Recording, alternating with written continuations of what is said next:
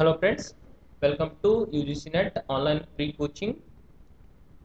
Already I have discussed 20 questions in December 2004. Today I will discuss 21 to 30 questions. In December 2004, 21st question is, what item is at the root after the following sequence of insertions into an empty splay tree? Before looking this question, first you try to know what is splay tree. A splay tree is a self-adjusting binary tree with the additional property that recently accessed elements are quick to access again. Means this is also a special kind of tree as like AVL tree, but it is special property is recently accessed elements are quick to access again, means it is stored like in web cache. Exactly, this tree is useful for this tree.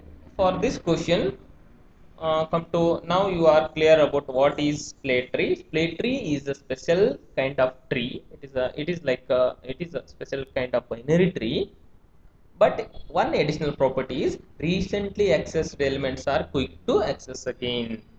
But this question is, what item is at the root after the following sequence, means after inserting this first 1, 11, 3, 10, like that. After inserting, this is as like all operations like evil tree.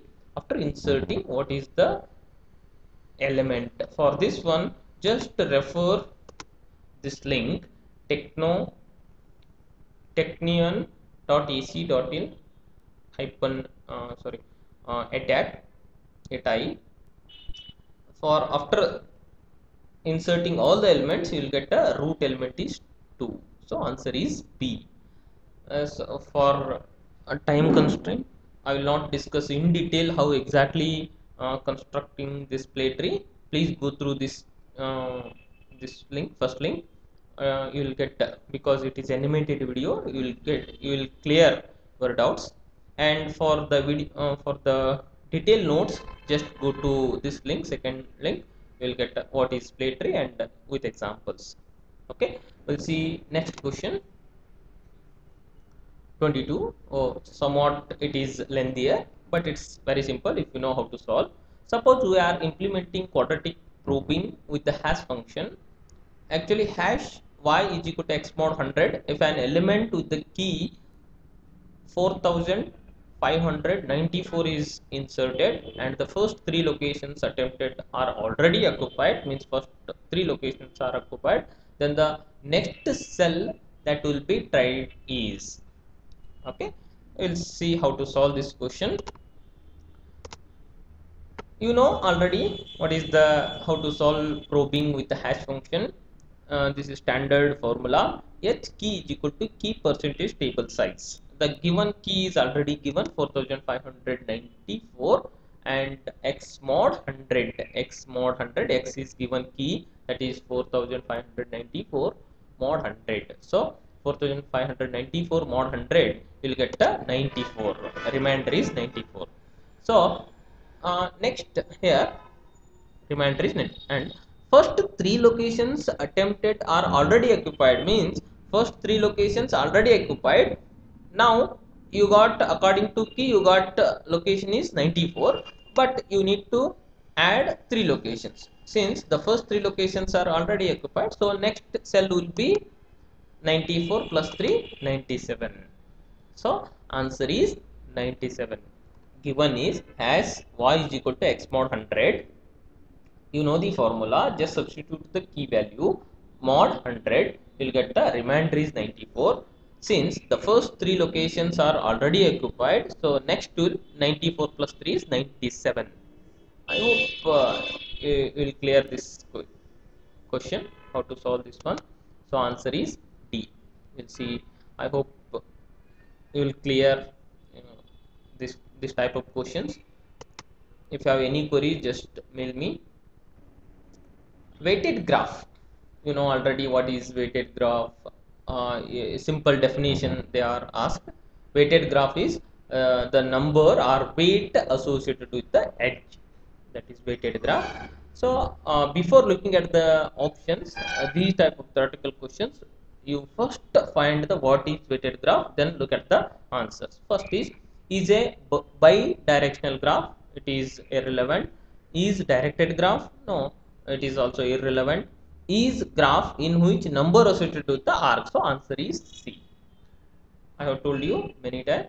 Before looking at the options, first clear your doubts according to question. Then look at the options. Once you look at the options, you will get you start confusions. Before your conclusion, you will get a confusion. So first read the question, find the answer according to your way. Then look at the options. Okay.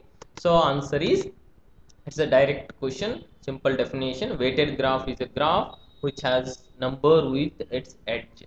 So number associated with the edge, that is weighted graph. So answer is C. Now, what operations is supported in constant time by the doubly linked list but not by the singly linked list?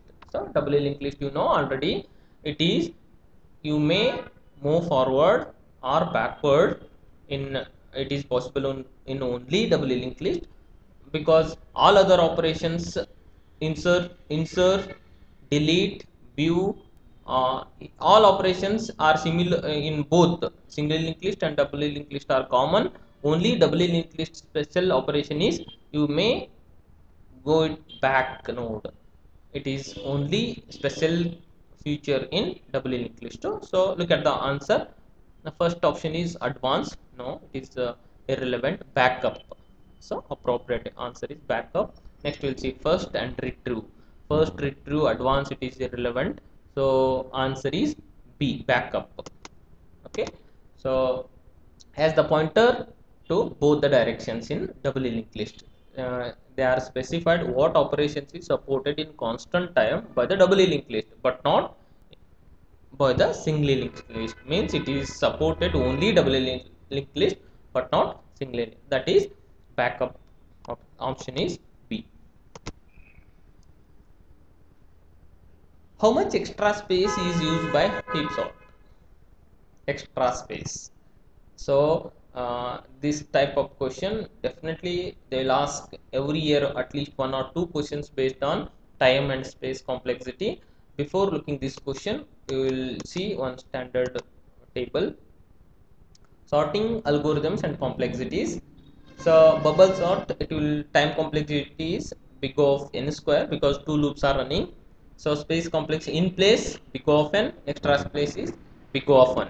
So common is almost all the sorting algorithms, extra space is big O of n except merge sort and insertion sort, and in place is big O of n. So keep in your mind, almost all algorithms extra space is big O of 1, in place is big O of n. Okay, so please go through this table, it's very important. Now go to the 25th question. How much extra space is used by heap sort? That is big O of n. Auxiliary space required by heap sort is big O of 1. Almost bubble, quick, all are auxiliary space required in extra space is big O of 1. Keep in your mind, it's not big O of n. Okay, so please look at this table and practice it. Just remember all the algorithms, time complexity and space complexity. Now we'll go for 26th question. Error control is needed at the transport layer because of potential errors occurring from out of sequence delivery. This is before looking at the options, you should be perfect. Option is now look at the option is C, sequence delivery.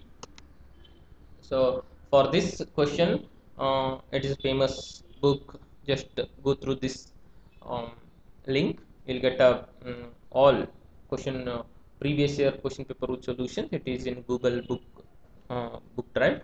Just go through this link. So 26th question is, error control is needed at the transport layer because of potential error occurs from out of sequence delivery. So straightforward question, there is no need of explanation. So we'll go for 27th question. Making sure that all the data packets of a message are delivered at the destination is loss control. Actually, we'll see error control, sequence and duplication. Before looking at the option, this is loss control. What is loss control? Loss control is the process of ensuring all packets have reached destination on without destruction of packet. So 27th question, straightforward, it is option is B, loss control. It's not error control. In examination you did simple mistakes, it is option is A. You are in hurry, you will mark it as A. It is not answer A, it is B, loss control. Loss control is the process of ensuring all packets have reached destination on without destruction of packet. So answer is B. Okay, let's see next one. 28th question. This is very important question. 28 and 29, two questions ask the same transport classes. Two questions asked the 28th question and 29th question. Before looking this 28th and 29th question, we will see this table. Transport classes, it's very important. OSI model defines 5 types of transport classes. First transport class is simple class, second one basic error recovery class, transport class 2 is multiplexing class, transport class 3 is error control, error recovery and multiplexing class, transport 4 is error detection and recovery class. If you know these 5 classes, you can answer 2 questions in 2004. Ask 2 questions sequentially, 28 and 29th question. So very important. Which classes is used to depend on a 5 types of service required by the upper layer? The transport layer tries to match these requests to the available networking services. So transport 0 class and transport 2 class, perfect network layers. Perfect network layers use transport class 0 and transport class 2. Be careful. So transport class 0 and transport class 2 is perfect network layer. Loss of packets or data is 0. And transport class 1 and transport class 3 is use residual error network. Residual error network used transport class 1, transport class 3. And transport class 0 and transport class 2 is perfect network layers. Be careful, keep in your mind. Sometimes transport class 4 is used to unreliable network layers. Transport class 4 provides reliable full duplex and connection oriented service similar to transmission control protocol in TCP IP model. These all are very important for your competitive exam point of view. So now we will see question number 28. Okay, what is your 28th question? Which transport class should be used with the perfect network layer? Now just you have seen perfect network layer is transport class 0 and transport class 2, and residual error network class option is B, that one is transport class 1, transport class 3. So 28th question is option A, transport class 0 and transport class 2, perfect network layer. Loss of packets or data is 0. So if you know the table, you can easily answer these type of questions. Next one, option is A. 29th question, which transport class should be used with the residual error network? So you can easily answer now, class B. Residual error network is transport class 1 and transport class 3. I hope you enjoyed these classes. If you like, please subscribe the channel and share it. Please inform your friends.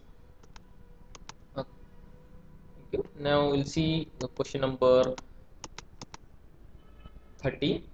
Virtual circuit is associated with a dash service. Virtual circuit is associated with a connection oriented service. Before looking at the option, you should uh, conclude your answer, because virtual circuit always associated with connection oriented. In connection oriented service, connections is established with the help of virtual circuit subnet. Means connection oriented service connections is established with the help of virtual circuit subnet.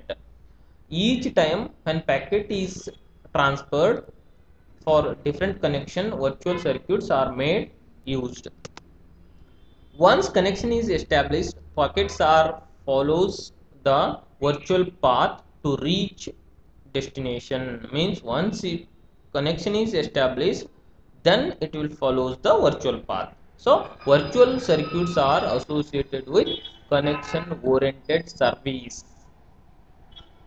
I have told you many times, before looking at the option, first you should come conclusion, then look at the option and select appropriate one, because two or more, sometimes two answers both are right, but in that situation you select suitable one. So in this, virtual circuit is associated with the connection oriented service. So option is D. Thank you for watching. Please subscribe the channel. Thank you one and all.